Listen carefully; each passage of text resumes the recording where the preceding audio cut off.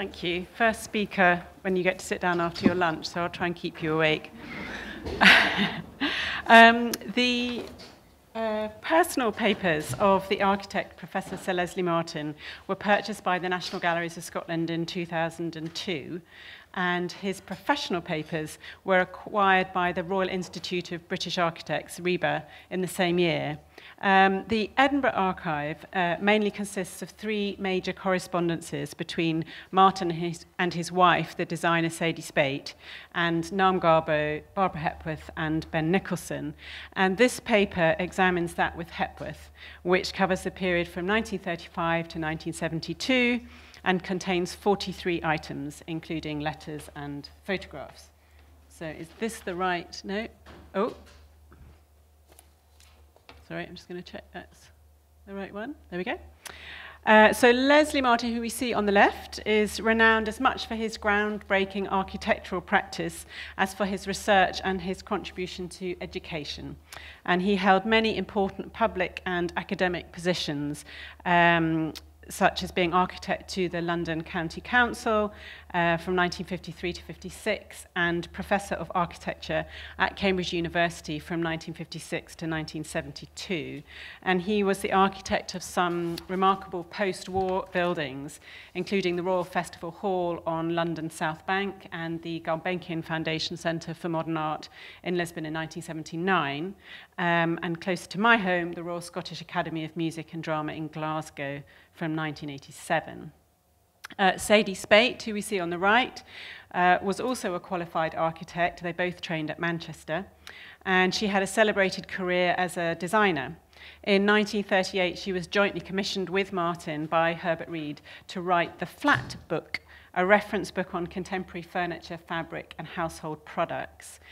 Speight was a founder member of the Design Research Unit of the Council of Industrial Design and became renowned for her interior design schemes. She and Leslie Martin married in 1935. Martin and Speight first saw the work of Ben Nicholson at the Mayor Gallery in London in April 1934, and shortly afterwards they visited Nicholson in his studio in Hampstead, which he shared with Hepworth, and thus began a lifelong connection between the quartet based on friendship, patronage, and collaboration. The most obvious form of collaboration came about after Nicholson and Hepworth introduced Martin and Speight to Naum Garbo in 1936 at the opening of the Abstract and Concrete exhibition. Interests within the group were so closely affiliated that Leslie Martin became co-editor with Nicholson and Garbo of Circle International Survey of Constructive Art, which was published in 1937. Speight acted as secretary and with Hepworth decided its layout. This project is more fully covered in the Nicholson correspondence in the Edinburgh Archive and with the RIBA's holdings, rather than in the Edinburgh Hepworth material. Is that legible at all? Yeah, I'm not convinced it's even in focus. Thank goodness I put the quote there. So with regard to the Hepworth correspondence, this is the second letter from it, in which she wrote to Speight, and illustrates that combination of friendship and patronage which characterizes the material as a whole. And it actually came with an invoice dated the 8th of January 1935, in which Hepworth listed 3 works with prices, 2 paintings by Nicholson and 1 drawing by her, which the Martins had already purchased. And the accompanying letter updates them on personal and professional matters. She wrote, "This week has been simply hectic. We have both made thousands and thousands of journeys up and down the mall, moving Ben into his new studio, carrying innumerable canvases and frames and furniture. We are more or less straight now, and Ben is very, very happy to have a quiet spot to paint in without the marble chips, and I am busy filling up 7 the mall with lumps of marble and stone." So Martin and Speight's patronage was to prove vital to Hepworth, not least in financial terms. In an undated letter of 1937 or 38, she wrote to Speight about Nicholson's impending divorce from Winifred Nicholson. I wonder whether you and Leslie could possibly give me a date when you could pay the remaining bit owing for the carving and painting you got. I am taking you at your word in writing and asking you this because a frightful crisis has arisen. We were not properly informed about the costs of this divorce business. We thought we had to pay after the divorce, and now quite suddenly we find that the money has to be paid into court before the case, and we have to find £63 immediately, or they threaten to withdraw proceedings. Knowing what this business means to Ben after all this long while, I feel I must make every effort. And Ben and Winifred's marriage was dissolved in 1938, and he and Hepworth married soon afterwards.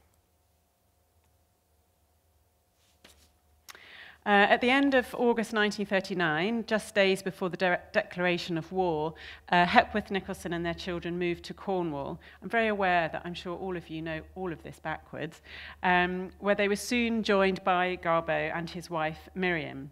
Not long afterwards, Martin and Speight moved from Hull to Hertfordshire, as Martin had been appointed Principal Assistant Architect to the London, Midland and Scottish Railway. Hepworth described her new circumstances in a letter of late 1939. We seem to be starting a market garden. I have never done so much hard digging in my life. I miss my home and studio and work just like hell. But life is settling down, and Ben gets time to paint now, and very soon I hope to get time to do some sculpture. The landscape is miraculous. In December 1939, Hepworth and her family moved to this house, Dunluce, a photograph of which was annotated by Nicholson and sent to the Martins. Their support of Hepworth professionally and personally continued during the war. They offered to store some of Hepworth's sculpture for her, lent her and Nicholson money, for example, £15 in late 1939, and cheered them up with news of their own projects in London. On the 9th of May 1940, Hepworth wrote to Leslie Martin to announce a breakthrough in her work. She wrote, "In spite of various and endless other activities, I have achieved what I think is a good new sculpture. I have only done it very small, but now I'm going to do it bigger. It is another form and colour which I am most interested in." And sadly, it's not very clear, but towards the upper left of the letter, she sketched what I think is the work on the right that Laura showed yesterday. And the sketch is annotated circular, deep blue intercepting hollows, red intercepting cone, and conical white. She doesn't say anything about colour of string, I'm afraid. And I think this is sculpture with colour, deep blue and red, of which she made 5 small versions in plaster, of which the second is now in the Tate collection. Hepworth went on to explain further and to ask for Martin's opinion and help. The strings, of course, are halfway between paintings and sculpture. I wanted to discover something I could do which would sell for £5. I am doing 1 or 2 copies of each. I should be most interested to know if you think they are any good. If you do think so, would it be a bore for you to keep 1 or 2 and show them to anybody who might be interested and return the rest to me? And in fact, Martin and Speight did sort of persuade some of their friends to buy some work by Hepworth and Nicholson during the war.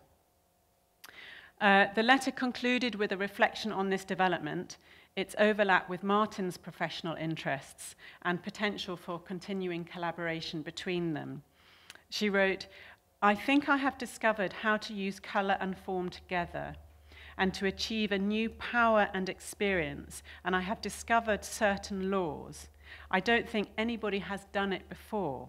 To my knowledge, it has always been coloured sculpture. You have done it in relation to architecture. There's a lot of work to be done, and I only hope there will be time, because I think it has a direct bearing on a sort of pooled effort of architecture, sculpture, painting, and sociology."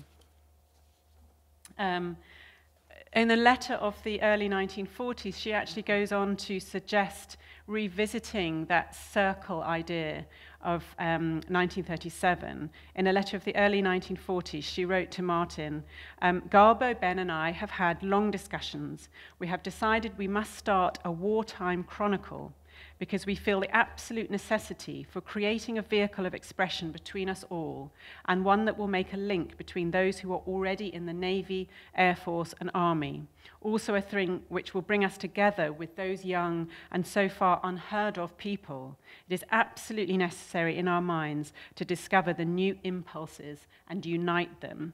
And she invited Martin to become editor for everything to do with architecture, with Herbert Reed looking after prose and poetry, and Nicholson Garbo and herself looking after painting and sculpture. However, in the next letter in the archive, she explained she did not feel it was the right time to publish this chronicle, but reflected on the group's shared aims and achievements, writing, I think all we did pre-war was a preparation for just this. Concrete expression may be at an end for the moment, as far as we are concerned, but ideas are not at an end and must be expressed energetically in living. We may even have to go through a long phase of suffering before the constructive idea springs up as an expression of the people.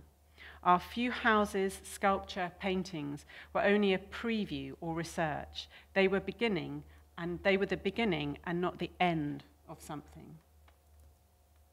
As we know, Hepworth decided to stay in Cornwall after the war, and in 1949 moved to Trewyn Studio, and 2 years later she and Nicholson divorced. In the meantime, Hepworth and Martin found themselves playing major roles in the Festival of Britain. Hepworth's first commission, public commission, was from the Arts Council of Great Britain to create contrapuntal forms to stand on the South Bank in London during the festival, while Martin was responsible for the scheme concept and design for final completion of the nearby Royal Festival Hall. And in a letter of the 5th of April 1950, Hepworth wrote to Martin explaining that she was simply longing to see the inside of the concert hall. The whole of last Friday and Saturday I spent on the festival site. I got the figures up safely, and for half an hour I was able to consider them, and I was pleased. It was the culminating point of the year's work. She continued, I was very stimulated by certain shapes and colours and methods of construction on the site, and immensely excited when I walked all around the concert hall. The scale is so fine, and its shape in relation to the position. I really longed to get in. It must be glorious to be an architect and to see such an immense sculpture grow almost overnight. Hepworth and Martin's post-war careers developed apace. Martin was knighted in 1957, and Hepworth was made a Dame of the British Empire in 1965. Martin's patronage evolved accordingly, for example, providing details of the sculptures and drawings by Hepworth which he and Speight had acquired in the 1930s and 40s for inclusion in a monograph about her work. Accordingly, Speight annotated the letter on the left from Hepworth of the 11th of April 1959 with sketches and cataloguing details of 3 sculptures, 2 gouaches and 1 collage in their collection, including 2 forms of 1938, which we can see on the right, and Ball, Plain and Whole of 1936, which was on my first slide. The Hepworth correspondence in the Sir Leslie Martin personal archive ends with a letter dated the 11th of January 1972 to him, in which she expressed her delight about the recent republication of Circle, 35 years after they had first published it. She said, I think I told you how glad I was about the republication of Circle. It has become a very favourite book with students. I looked at it with a cold eye, and I thought it was jolly good and very contemporary. Following Hepworth's death in 1975, Martin and Speight's support of her work and reputation continued. The last letter in the Martin Hepworth material is one from Martin of the 3rd of July 1986 to A.D. Fraser Jenkins of the Tate. In it, he explained what he knew of Hepworth's sculpture Ball, Plain and Whole, which the Tate had acquired in 1982. Martin wrote, We never bought anything from galleries, always directly from the artists themselves, who were, of course, our friends. We bought our first Barbara in January 1935, a collage, San Remi of 1931. We still have this. Sadie Speight died in 1992 and Leslie Martin in 2000. As I explained, his personal archive was acquired 2 years later by the National Galleries of Scotland, and it contains the correspondence with Hepworth, which I've outlined. It pays testament to the friendship, patronage, and collaboration between Hepworth, Martin, and Speight, and you are all welcome to come to Edinburgh to consult it for yourselves. Thank you.